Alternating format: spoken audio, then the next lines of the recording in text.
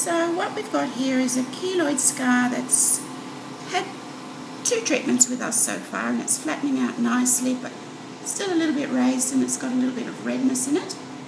So we do 2 different treatments for that. We use the laser to take the redness away, and we inject with some cortisone for the thickness. So today we'll start with the redness and use the laser. Just a flash of light. It's a quick sting. Nothing too horrible. How's that? Great. So a little scab on that one.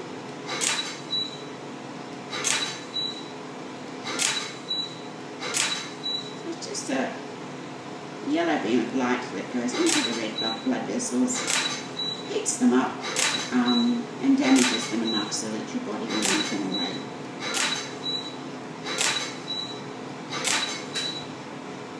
You can see how they're going slightly dark as we go across it. That means they're dead, which is good.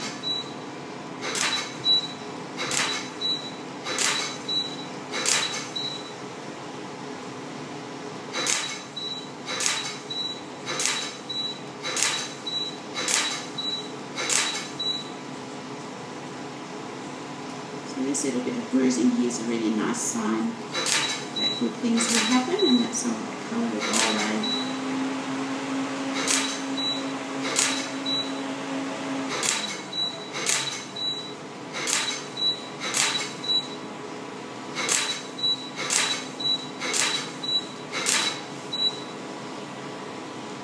That's enough of that. How did that go? Okay. It's okay? Not too horrible? No.